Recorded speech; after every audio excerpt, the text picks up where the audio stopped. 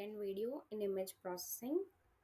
Okay, we have completed yesterday, that is in the first video up to digital image fundamentals we have completed. In this video we are going to see about digital image through scanner. Okay, let's see what is the digital image through scanner.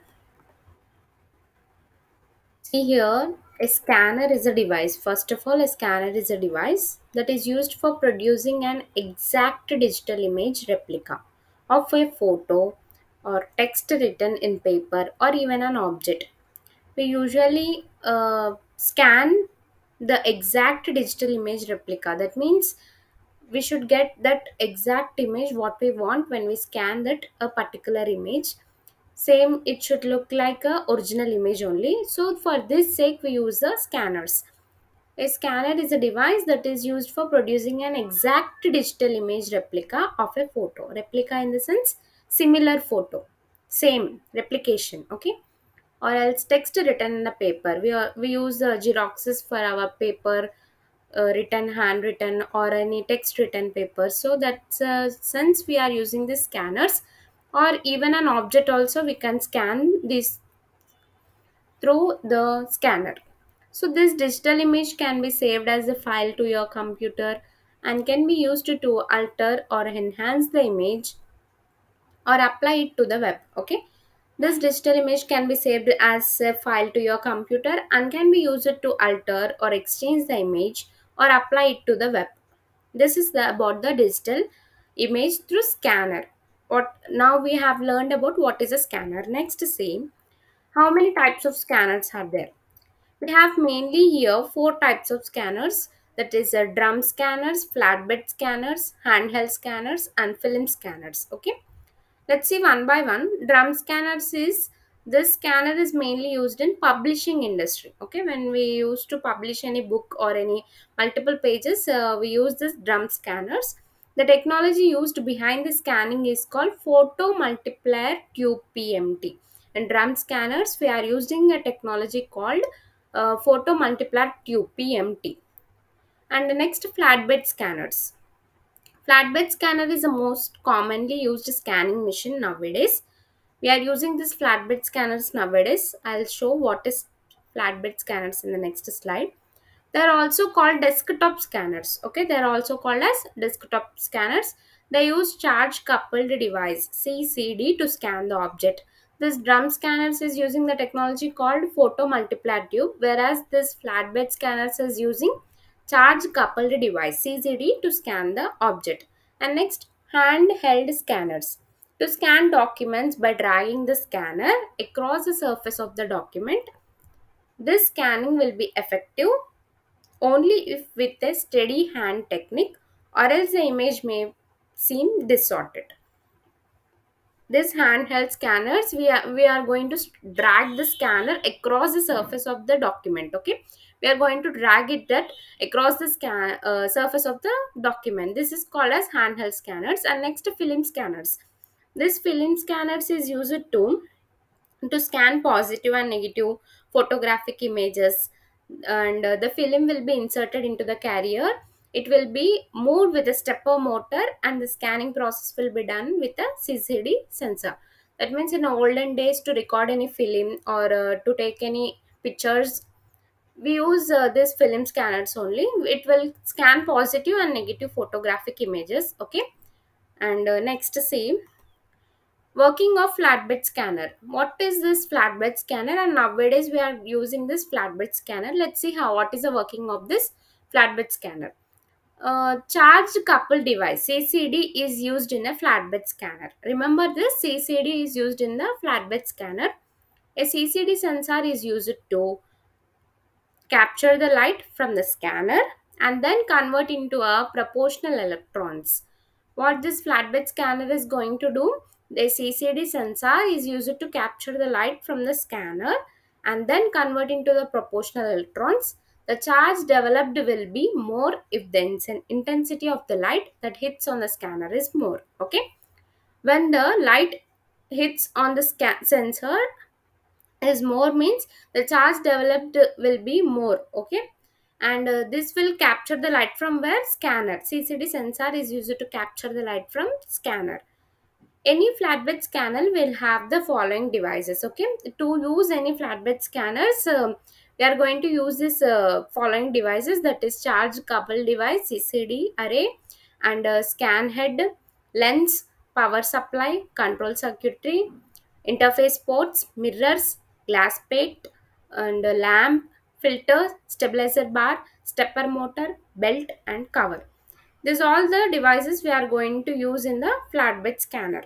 Next, this is the actual immense internal process of a scanner. Okay, this is flatbed and upper part is original, and down we have a mirror and a lamp. Through that mirror and a lamp, we are going to get an lens, CCD and ADC. Okay, this is the internal part of the flatbed scanner. And glass plate and plate and cover. Okay, this is the device which is in the flatbed scanner. A scanner consists of a flat transparent glass bed. Under the CCD sensor, lamps, lenses, filters, and also mirrors are fixed. I just shown you in this picture, we have lamp, mirror, lens, CCD, ADC. Under what? Flatbed. That is original part. Under the original part, we have this all the components, that is lamp and mirror, lens, etc. So the scanner consists of flat transparent glass bed. Under the CCD sensors, lamps, lenses, filters, and also mirrors are fixed. The document has to be placed on the glass bed. Where we have to place this document? We have to place this document on the glass bed, and there will be also a cover to close the scanner.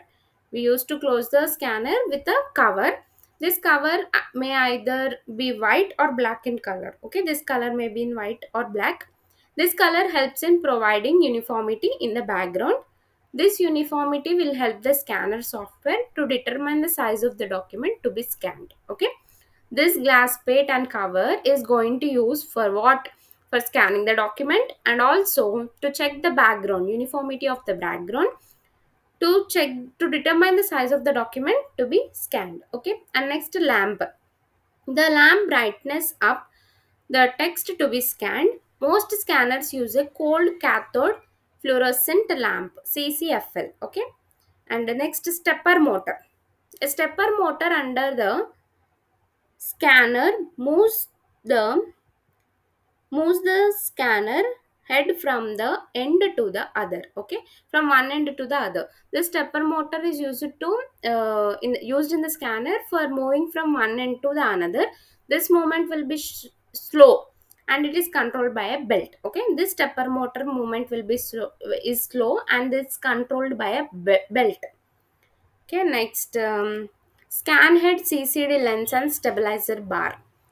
The scanner consists of mirrors, lens, CCD sensors, and also the filter. Okay, the scan head moves parallel to the glass bed, and that too in a constant path. As deviation may occur in its motion, a stabilizer bar will be provided to compromise it. Okay, when this scan head is moving from one path to another path, any deviation may occur in it motion, then a stabilizer bar will be provided to compromise it. Then again it will continue its path from the where it has been stopped. Okay, and next, the scan head moves from one end of the machine to the another. When it has reached the other end, the scanning of the document has been completed. The scan head moves from one end to another end. When it is reached the destination, it will stop. That means the scanning of the document has been completed. As the scan head moves under the glass bed, the light from the lamp hits the document and it is reflected back with the help of mirrors angled to one another. I shown this picture. See here, when we have kept this document here, the lamp provides an light to it. Through that light, the mirrors reflected again back to its original. So we can get the more clear images using this lamp. Okay, and next, according to the design of the device, there may be either two-way mirrors or three-way mirrors. The mirrors will be angled in such a way that the reflected image will be hitting on a smaller surface. Okay, according to the device, we may have two-way mirrors or three-way mirrors. The next, in the end, the image will reach a lens which passes it through a filter and causes the image to be focused on CCD sensors. At last, the CCD sensors converts the light to electrical signals according to its intensity. Okay.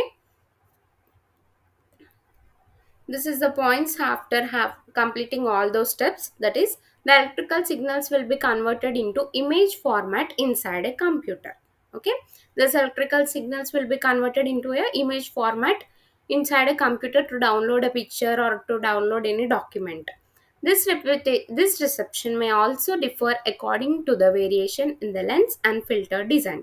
See one thing, many scanners have different functionalities and different what different qualities among their originalities or whatever brands. Okay, so this may be different from one to one, that is in the lens or in a filter design. It may differ from one device to another device. A method called three-pass scanning is commonly used, in which each movement of the scan head from one end to another uses each composite color to be passed between the lens and the CCD sensors. Okay, three-pass scanning is commonly used for what?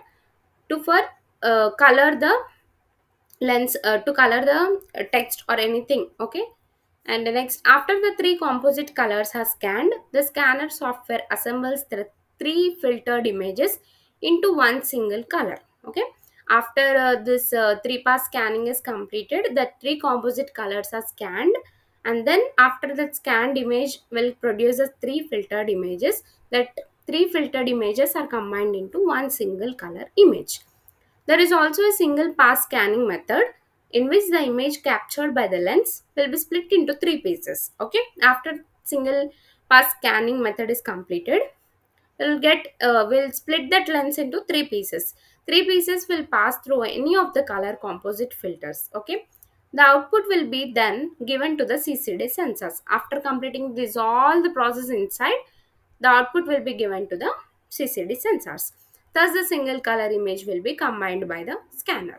Okay, this is the working process of flatbed scanners. Thank you.